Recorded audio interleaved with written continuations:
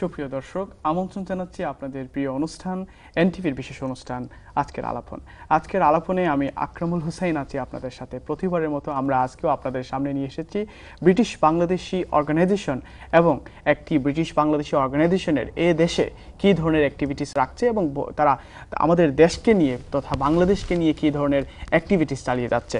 আজকে প্রতি পর্বের মতো আজকে আমরা আমাদের থার্ড পর্বে আছি এবং ব্রিটিশ বাংলাদেশ অর্গানাইজেশন এবং অ্যাক্টিভিটিস আজকে যাদেরকে নিয়ে কথা বলবো আমরা হয়তোবা তাদের নাম এর আগে কখনো শুনিনি, কিন্তু আমরা জানি যে এই এরিয়াটি বা এই উপজেলা যে বা বৃহত্তর সিলেটের একটি অন্যতম উপজেলা ফেঞ্চুগঞ্জ উপজেলা, এবং ফেঞ্চুগঞ্জ উপজেলার একটি ট্রাস্ট সংগঠিত হয়েছে। আপনারা ইতিমধ্যে হয়তোবা বিভিন্ন গণমাধ্যমের মাধ্যমে জানতে পেরেছেন অথবা সোশ্যাল মিডিয়ার মাধ্যমে জানতে পেরেছেন যে অর্গানাইজেশনটি আজকে ব্রিটেনের বুকে তারা দাঁড়িয়ে বিভিন্নভাবে ফেঞ্চুগঞ্জবাসীর জন্য কাজ করে যাবেন বলে প্রতিশ্রুতি ব্যক্ত করেছেন। আমরা প্রথমেই এই সংগঠনের যারা এখানে উপস্থিত আছেন তাদের সাথে আলাপ করি এবং তাদের পরিচয় জানি, এরপরে তাদের মুখ থেকে শুনবো কি সংগঠন তারা সংগঠিত করতে যাচ্ছেন। আমার প্রথমেই আমি ডান পাশে যিনি আছেন পরিচয় করে দিচ্ছি, ব্রিটেনের অত্যন্ত স্বনামধন্য একজন ব্যবসায়ী এবং কমিউনিটি ব্যক্তিত্ব আমাদের প্রিয়জন হেলাল উদ্দিন খান।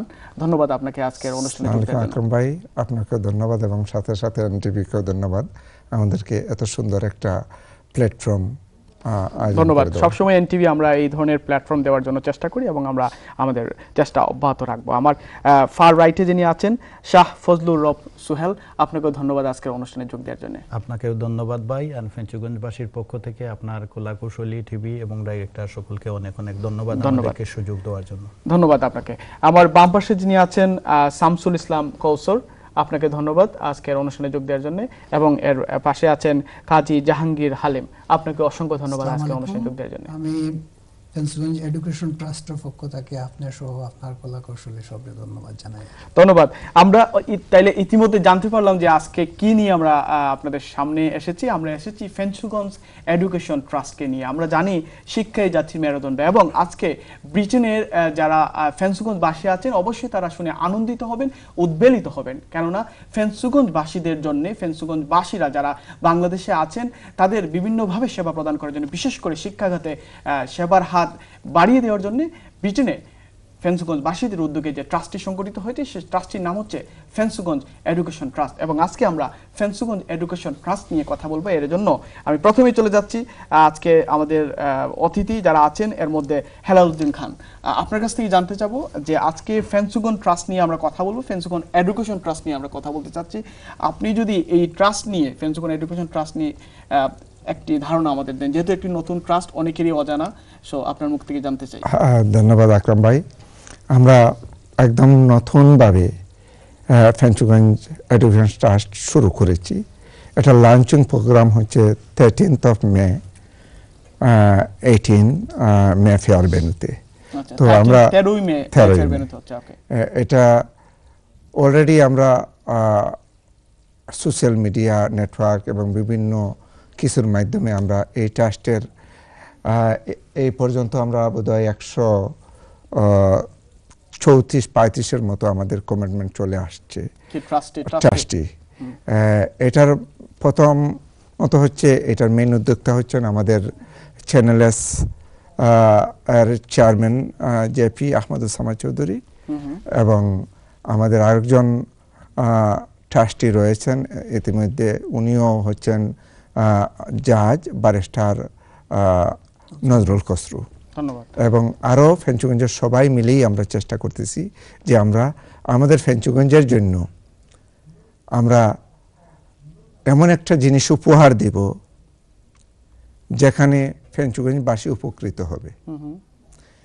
তাই আমরা মনে করেছি আমরা ফেঞ্চুগঞ্জে একটা টেকনিক্যাল কলেজ আমরা প্রতিষ্ঠিত করব, যার মাধ্যমে ফেঞ্চুগঞ্জে যারা লেখাপড়া করে হয়তো সে তার গন্তব্যস্থানে পৌঁছতে পারতেছে না, তাকে যেন লাঞ্ছিত না হয়, তাকে যেন আমরা কোনো ধরনের একটা সাপোর্ট দিয়ে তাকে একটা কর্মজীবী বানিয়ে আমরা তাকে এই বাংলাদেশের বুকে একটা উপার্জিত ব্যক্তি হিসাবে তাকে বানিয়ে দিতে পারি। ধন্যবাদ। আপনার কনফিডেন্স দেখে আমার খুবই ভালো লাগছে, কিন্তু আমার প্রশ্ন হচ্ছে নবনির্মিত একটি ট্রাস্টের পক্ষে কি এটি করা সম্ভব?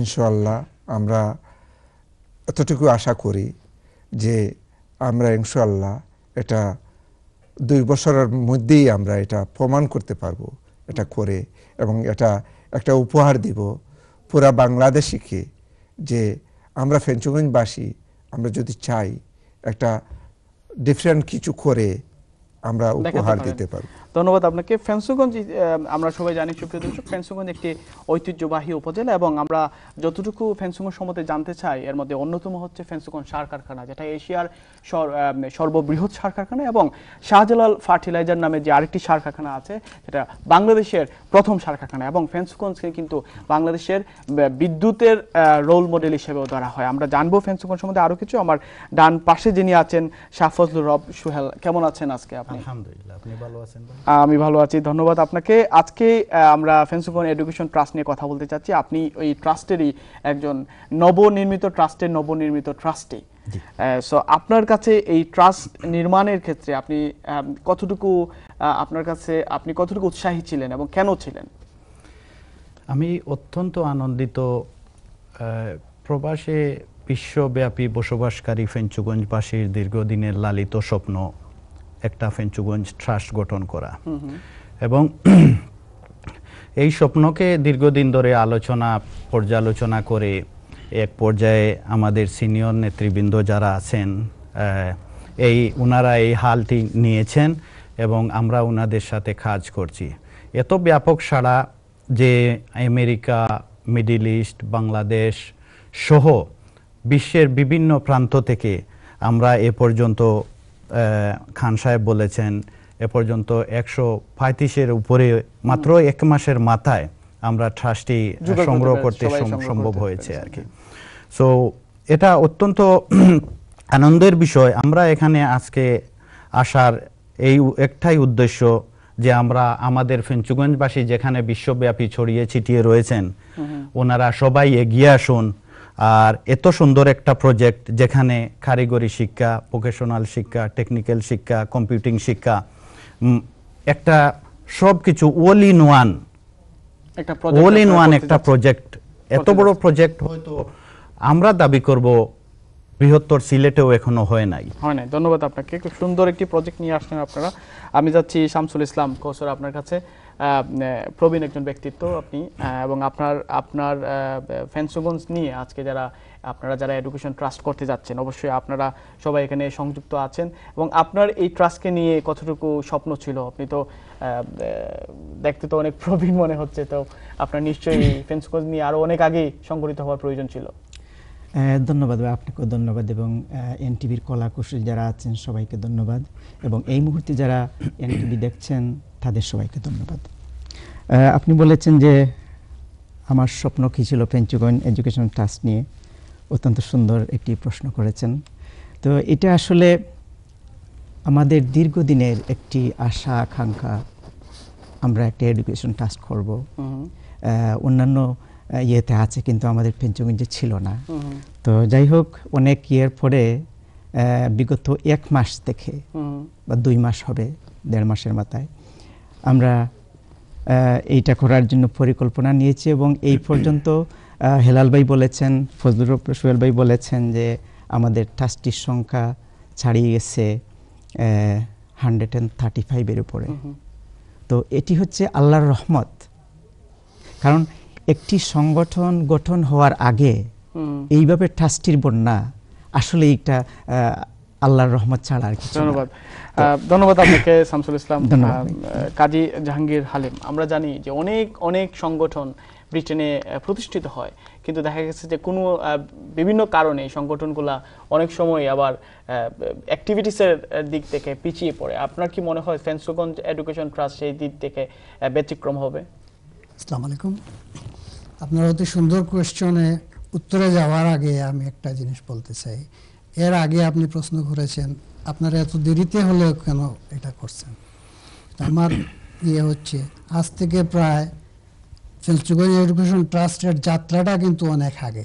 আচ্ছা, ফেঞ্চুগঞ্জ ঐক্যবদ্ধ কল্যাণ সমিতির বড় একটি অনুষ্ঠানে কাজী নোমান সাহেব একটা প্রস্তাব রেখেছিলেন ফেঞ্চুগঞ্জ এডুকেশন ট্রাস্ট করার জন্য। পরবর্তীতে বিভিন্ন মতভেদ থাকায় আর তেমন বেশি আগানো যায় নাই, কিন্তু গত 2 বছর আগে আমরা ব্রিটেনের মাটিতে ফেঞ্চুগঞ্জের মানুষ সবচেয়ে বড় একটা অনুষ্ঠান ফেঞ্চুগঞ্জ কাসিমালে হাই স্কুলের 100 পূর্তি অনুষ্ঠান করেছি। উক্ত অনুষ্ঠানের পর থেকে সবাই উপলব্ধি করছে যে আমরা এক ইউনাইটেড। সুতরাং আমরা প্রত্যেক উপজেলায় এডুকেশন ট্রাস্ট আছে, আমাদের কেন নাই?